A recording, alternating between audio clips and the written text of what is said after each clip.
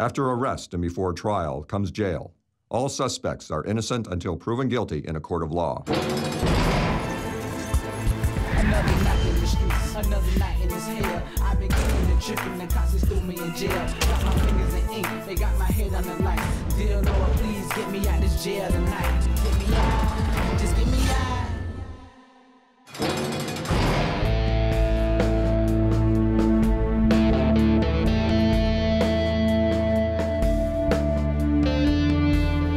We see a lot of the same people coming in. We have probably a 70–80% recidivism rate.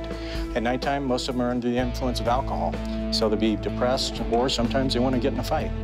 But either way, it's our job to take care of them and make sure the facility runs safely. They're supposed to under that bridge, dead.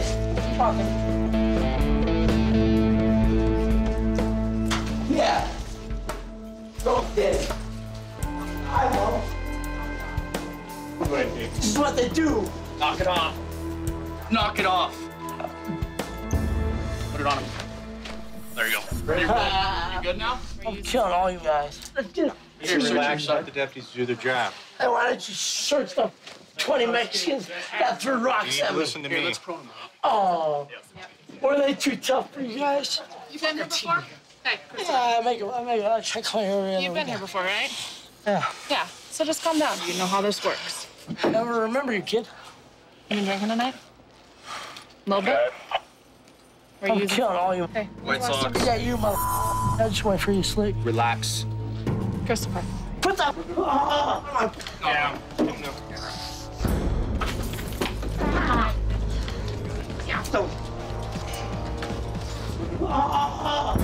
Yeah, this is what happens when you're a victim. This is the only way you've ever helped me. You need to relax. This is the only way you've ever helped me. Deputies do their job. I love the Get you pain. inside. I love the Give you a pain. place to lay down, Give it to me, relax. baby. Hey, so we still playing tennis? Yeah, we gotta play tennis again, right? We got a match? All right, Christopher, I'm just gonna search you. You guys rip me up every time I get some dope from the Hey, I rip off your dope? Yeah. I want your dope? Every time I got dope and I come here, you play my nuts and John. Yeah. Give me some more. Relax. Give me some more. Relax. What is he here for? Intoxicated pedestrian in a roadway. Hey, Christopher, I'm worried about your safety. Do you have anything that a doctor sees you for? I like your slack. Thank you. Do I need to worry about you hurting yourself while you're here, Christopher? I hurt myself every day with you. Okay. He definitely should be close ops. I mean, that's a I got a Christopher, we're gonna go up to your knees, all right? Oh yeah. Go ahead and stand up. We can't tell you the truth. There you go. All right, Christopher. You don't want to tell the rest of the story, right? I'll get to the Mexicans. All right. That's how it works. I'm a registered voter. I'm a registered voter. You Mexicans want to put a point on me? I'm killing every one of you. Relax. You're dead. You're dead. So we're eating that today? No. No? Just drinking? Tuesday, Wednesday, Thursday. All right, go back down to your knees, sir. Taser up. We have a taser here. We can deliver 50,000 volts of electricity, okay? You need to do exactly what the deputies tell you, and don't resist them. All right, the voter. Relax. All right, Christopher, you need to remain in those positions and do not get up until you hear this door shut. You understand? Yes, ma'am.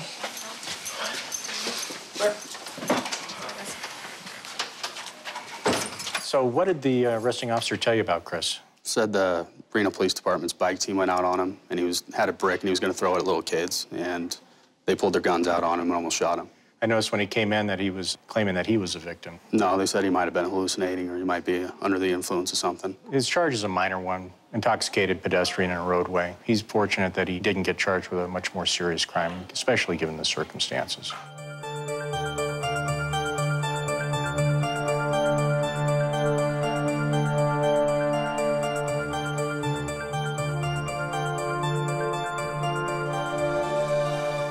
We're going to go check on Chris right now. He came in combative and was very uncooperative early. We want to make sure he's doing all right and that there's no issues with him. Chris. Hey, buddy, how you doing? Want some water or something? Don't be rude to me. If I'm gonna help you out, man, you gotta be polite. Here, sit up so you can get a drink of water. Oh. How you feeling, man? Not so good? You just feel like sleeping and kicking back? Yeah. Remember where you were when you were picked up? On the ground. Around? What street? Remember? Downtown? Can you go to sleep, please? Yeah, I think that's probably a good call.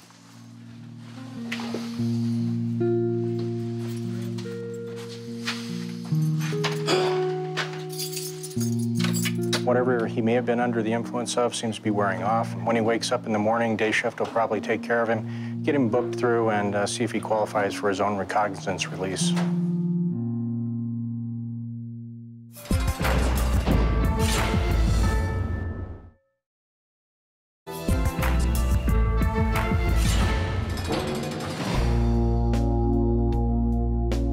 Because Sarasota is such a tropical climate, it tends to attract a lot of different people here coming down for the tourist season. The heat generally adds another aspect to it where people are getting frustrated with the situation. They tend to, have more domestic violences, more aggravated. They tend to drink a whole lot more.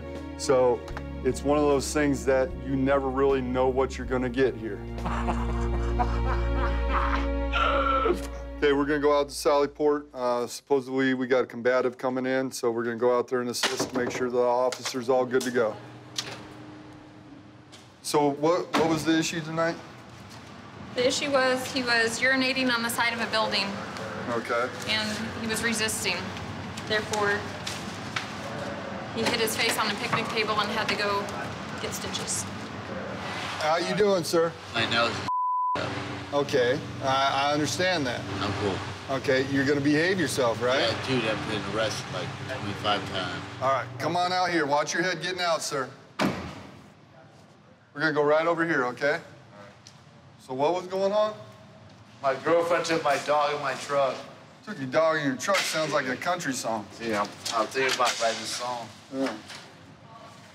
This is my favorite spot. Turn and face the wall. He said he's gonna meet you tomorrow, too? Well, they play same time, but this time I'm gonna end up with a broken jaw. Michael, did you tell her that you would meet her tomorrow and she would end up with a broken jaw? No, I said, I'm gonna talk to my sister tomorrow, and she's gonna get her jaw readjusted. Oh, so the deputy's gonna get beat up tomorrow? No, I'm just joking. Yeah, because we don't play with that a whole lot. I'm just joking. I don't joke like that. Hey, sorry about that. I'm just drunk. No, I'm sorry about that. I'm gonna take these handcuffs off. When I do, you're just gonna have a seat right here. You upset me. You hurt my heart. I thought we were gonna be good friends there, Michael. You guys are so nice to me. Every time I come in here, I've been here like 10 times. Let me tell you, thank you. Can I ask you a question, sir? What? Why you keep coming back? Because I'm poor. You're poor? There's lots of people out there that don't have a lot. And I have no work, and life's getting crazy. So you're adding to your situation. So I come here to relax. This is your favorite hot spot? Hogwash. Beautiful. It's like a vacation. I've never heard it called a vacation. Loving this. It's like a retirement home. A retirement home. Outstanding. You know what you got on Tuesdays? Turkey sandwiches. Turkey Love sandwich. that, man. So did you get stitches tonight? Looks like your nose is a little bit swollen there. You got some blood around the My lip. girlfriend, she took my dog in my truck, and this guy's going, dude, you gotta go, and I'm like, whatever, dude. And so what happened was he hit me in the jaw, and then he's like, he thought my jaw was kind of tough, but he hit my nose. Anyway, I was not abused by the police. I was abused by my girlfriend's boyfriend. So you got like a Three's Company dealio going on. Yeah, I'm just trying to figure this Oprah stuff out. She got rid of your dog. You know, that doesn't sound like a very nice person. Why didn't you just walk away from the whole situation? Because I thought I was just going to go to jail so I could relax. You know what? The police are going to show up in like 10 minutes. I'm like, cool. I was thinking, if the police show up, I can at least I can get some food. I'm hungry. All right, Michael, step in here. To your left, to your left. We're going right over to the inmate shower. You got blood on your clothes. We're taking it off. Yeah, awesome, dude. So I look tough, though? You look kind of So silly. you know what? If I go into jail, I'll look tough, right? All right, come on out. Okay, let me be in charge for a little while. Step in here. We're gonna go back and around over here. You remember anything about this evening? No, the trick is, if you're intoxicated, you're Step like, over here. are you responsible? Yes. In the court of law? Right here. How?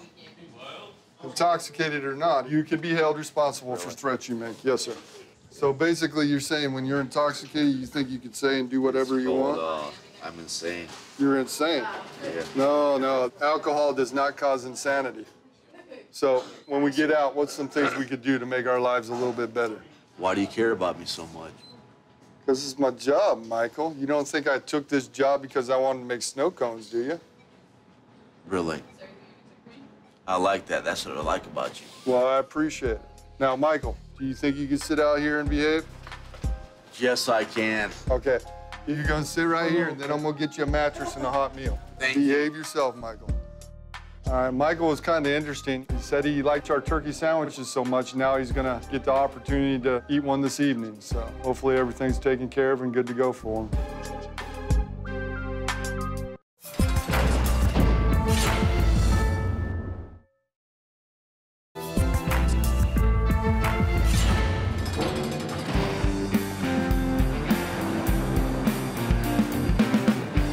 We're in Portland, Oregon. What's unique is the people. You have different styles, different personalities of individuals that come into our system. One of the sayings that they say is keep Portland weird. And seeing these people come through our system, it really makes you realize what Portland's like.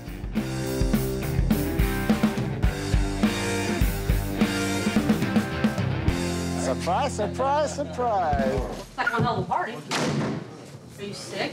No. Are you hurt? No. Are you diabetic? You feel like you want to hurt yourself? Okay. What happened? Drunk. Drunk? I Medical. Can I come take a look at this guy? He's got a nice little lump on his face there. So can you check it for me? Hey, Rick, put this foot on. You know. I gotta check. Yeah, I'm a Fed. You're a Fed? Yes. I did not know that. Made that very clear several times. What agency? DOE. DOE? Department of Education. Energy. What do you get hit with? Energy? Yeah. I'm still cognizant. Did you lose consciousness? Not at all. Okay, how come you got one on each side here? Well, I was born with circles. Okay, but you got two injuries on both I'm gonna sides. get your blood pressure. I just want to go back to my hotel. I don't have control of that. Where are you at? What's this place? The worst place in my life. Which is? Oregon. No, this place, where you're at.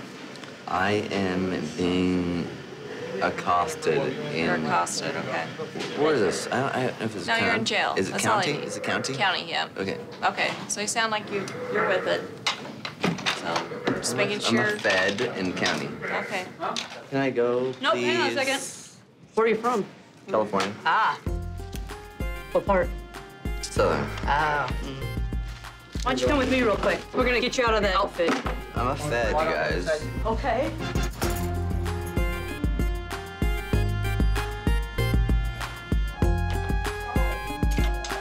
What I need you to do is take that dress off. So what was he doing? He was stumbling down the park. When he saw us, he decided to try to run down some stairs to a door that is locked and doesn't really go anywhere. This is a staircase.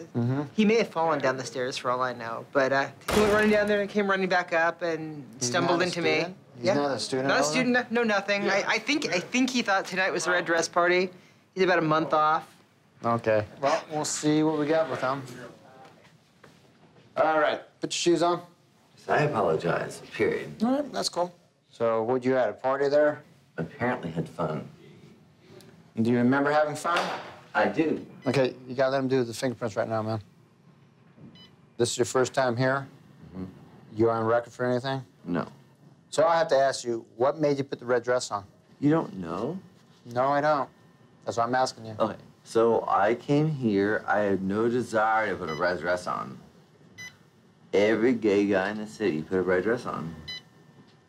Oh, today? Is there a reason? Is there some event going on? I hate gay guys, but I put one on, and it was just gay guy dress day. But you said you're not gay. Oh, I am totally gay. Oh, you are? Okay, I just want to make sure. Okay.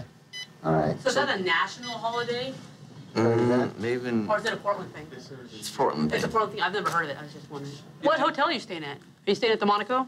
My friend owns Monaco. Is that where you're staying? Is that where you're staying at? He's the Prince of Monaco. He owns Monaco. Do you remember where you were drinking at all? I don't, but my friend is the Prince of Monaco, so if you can buy me out of this, then I'll do it. So basically, you don't know how much alcohol you drank then? A lot of guys who drink everything. They were just giving you stuff to drink? They took control of the entire night. Did you get in a fight or something? No. Okay. It just sucks for me. Okay. You can probably get released out of jail. Okay? Thank you. You can't go back down to California. You're going to have court on Monday. You understand that? You'd have to go to court. All right? If you don't go to court, they're going to put a warrant out for your arrest. Oh, I'm a federal cop. I'm a Fed. Well, you just said you're Department of Energy. So regardless of what's going on, you're going to be going to court. I'll be there. So until then, sit with all the other guys. Sir. All right? Thank you. All right. Go and have a seat. What was he saying? He's a federal cop? Department of Energy. That's not federal cop, it's Department of Energy. Well, they have cops, too. They have 1801s. Oh, yeah. But I don't honestly, think he's a cop. I don't either. So trespass? So they got my trespass. Federal cop from California in a dress. That'd be awesome.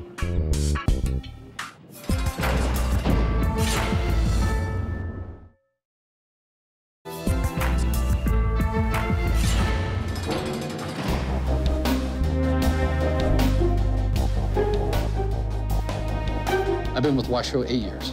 We usually have somewhere around 1,000 inmates at one time. Reno's a 24-hour city. We have a lot of stuff that goes on here 12 months out of the year. And being the second largest city in Nevada, and it's a gambling state, so we're pretty busy most of the time.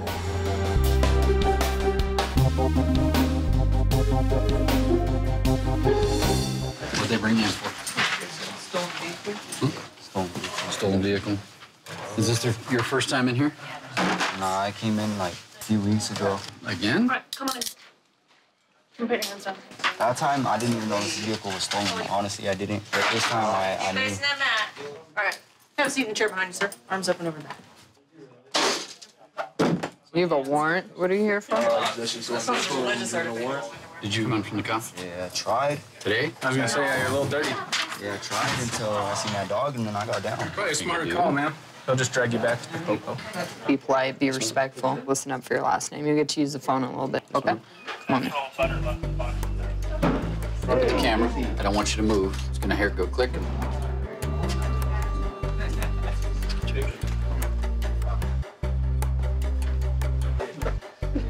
You have a seat over there in the brown chairs. Booking is going to be calling you up. Court service is going to be calling you up. Medical is going to be calling you up, and you need to get there because if you miss it, you're going to be here a while. Now you're in here with big boys.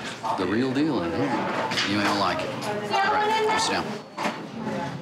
Now he's been in here twice for a stolen vehicle. Hard case. He's a tough kid.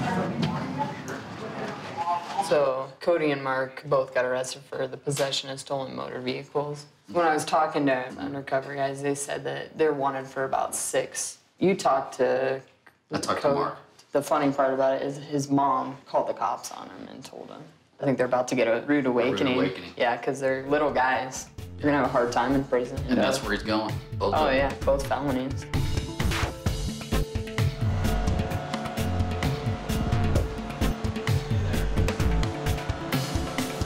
All right, go get in the shower. What about you, Mark? You're still doing dope. If you really don't want to quit, say you don't want to quit. Nah, I quit for a little bit, and then, I don't know. My uncle was a dealer. He's been in and out of here his whole life. Is that where you want to be? I went through drug court, went through Quest, I went through all that. I mean, I know I can do it by myself, I just choose not to. I had a choice of being a dealer. Could have made a lot of money for a short period of time, or leaving town, so I took off and joined the military. For me, that was a good choice. In your case, you got to get away from your society, your culture. Your friends are going to draw you back into it. You got to go somewhere and be yourself, get away from the stuff. Just think about it. When you're sitting in that cell and you got nothing else to think about, think about it. All right, gentlemen, listen up. When we walk around the hallways, we walk with our right shoulder to the walls. You grab your bucket, stand up.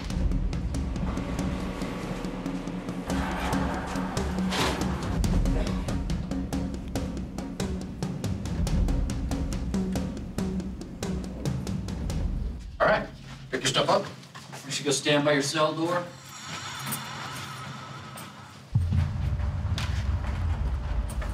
Mark, his attitude seems to be he doesn't really care. He's enjoying what he's doing right now. He doesn't really have anything to motivate him to change what he's doing.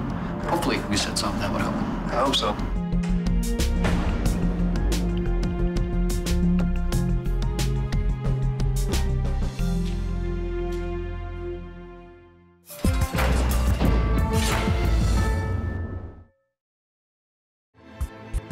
And the doors open up and they leave me outside, and they hand me my clothes and the key to my ride. Now the night hits my face and it brings me to life. Oh Lord, now I'm out that jail tonight. Another night in my street, another night in my hair. Now I'm kicking and tripping without the cops on my trail. Now my hands on the wheel and my fingers grew tight. I'm gonna go home to my family tonight. I've been thinking about my home, I've been thinking about my kids. I don't wanna be alone, I gotta get up out of here. Just get me out, just get me out.